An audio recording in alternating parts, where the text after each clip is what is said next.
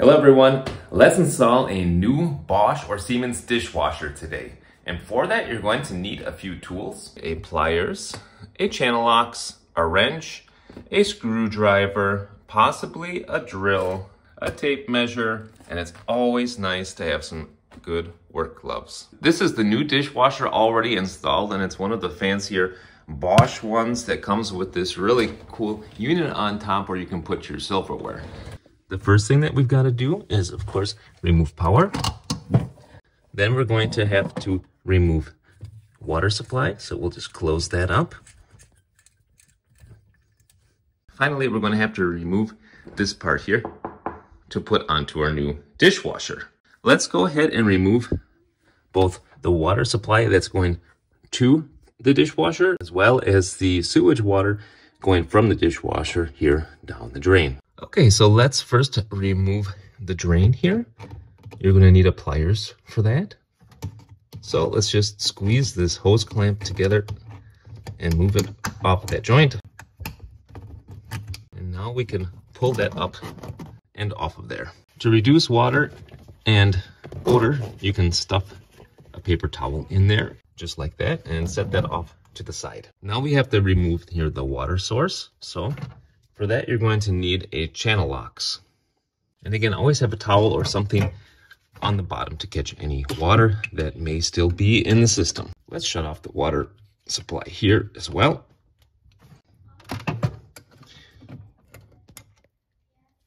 In fact, it's going to be easier just to remove it here first. Make sure to keep this green washer, that's important. And now we've got better access. So now we can take our channel locks and just remove this aqua stop from the supply line.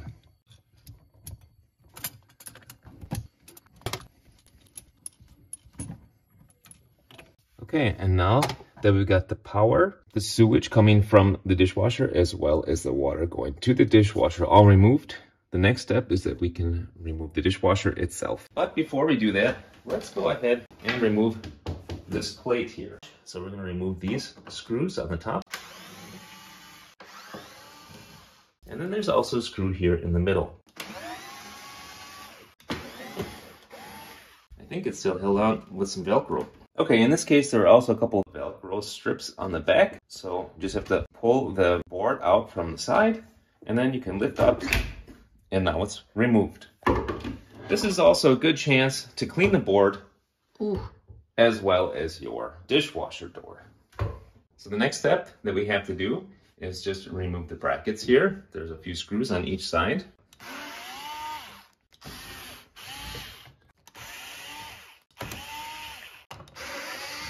And now we can pull out the dishwasher.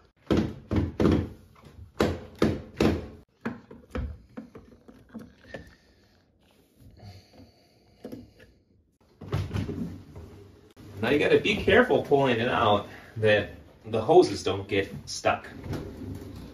I'm just going to feed the hoses through. I suggest tying all this stuff up with a tie strap so that it doesn't move anywhere when you're on your way to the dump. That ain't going anywhere. And that way you don't have a leak on your way to the dump. One thing I would recommend doing before you install your new dishwasher is measure out the height of your previous one so that you can set up your new dishwasher to about the same height before installing it. So we're at 85.5 centimeters.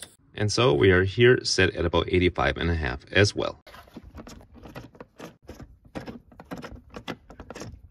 This is what the dishwasher all comes with. Some screws here for mounting the board on the front. Power cord, of course. It comes with these mounting plates as well as the screws that go to them, along with some other accessories, which we'll come to later. So let's get started. First of all, we're going to remove the hoses from this holder, and we can discard this. This is just for transport. And we're going to remove the hose here with the aqua stop, just like that. Perfect. And now we can attach the power cord, which is on these new models very convenient. Excellent. Okay, now we're going to feed the sewage hose carefully through, as well as the water hose. and the electrical plug for connection. Okay, slowly and gently push your dishwasher in and pull on the lines here. Okay, now we can go ahead and make our attachments. Let's do the sewage hose first. For that, we're going to need the clip. All right, so I've got this clip on here, and I'm just going to slide this sewage hose on here, on that nipple, just like that, and squeeze the clip with my pliers.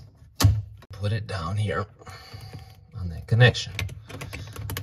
Okay, perfect. Okay, now I'm going to go ahead and reattach my water line here. Make sure not to forget your washer. That way you will have a good connection without any leaks.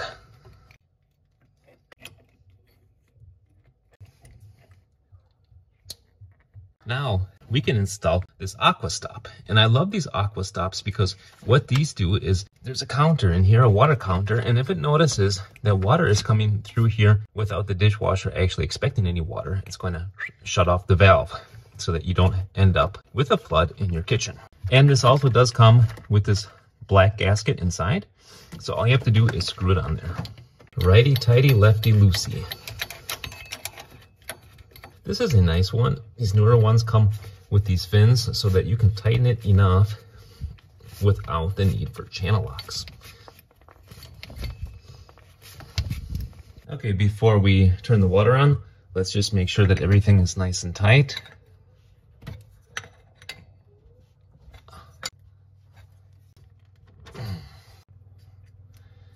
Okay, don't see any leaks there. We can turn it on to the dishwasher. No leaks there, perfect. And what you can do is put down a piece of paper towel and just make sure that when you come back that the paper towel is not wet. So we're just gonna leave it there for now. Okay, before we plug in the unit, let's go ahead and mount the mounting harnesses and get it in place. Okay, so this is how the mounting harness is going, just like that. And we've got these Torx screws to screw them in place.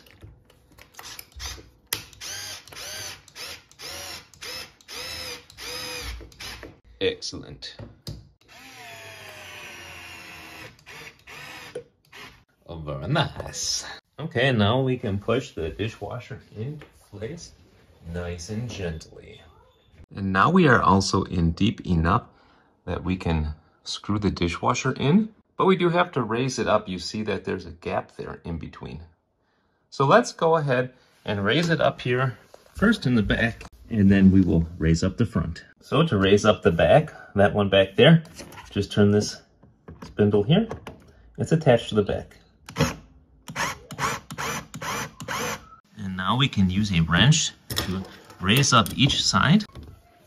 All right, now it's time to mount the dishwasher with the brackets to your kitchen. And luckily we already have 2 holes in place from the previous dishwasher. But if you don't have holes in place, then you're going to have to drill a couple with a small drill bit. Okay, now we are mounted, and you can see that the dishwasher is nice and stable. And now we can finally plug it in. Excellent. Oh, and look at that. This one has got a laser pointing down. How cool is that?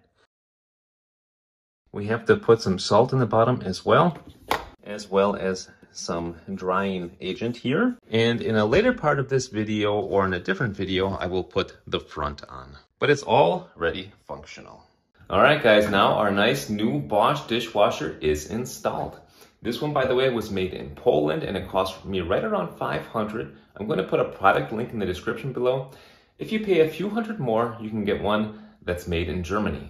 Now, if you would like to know how to put this top on, just check your directions. There will be a template in there. Otherwise, maybe I can make another video. Let me know if you would like that in the comment section down below. And if you like this video, please give me a like and check out my other videos. If you like what you see, subscribe to the channel. It's totally free. Bye now.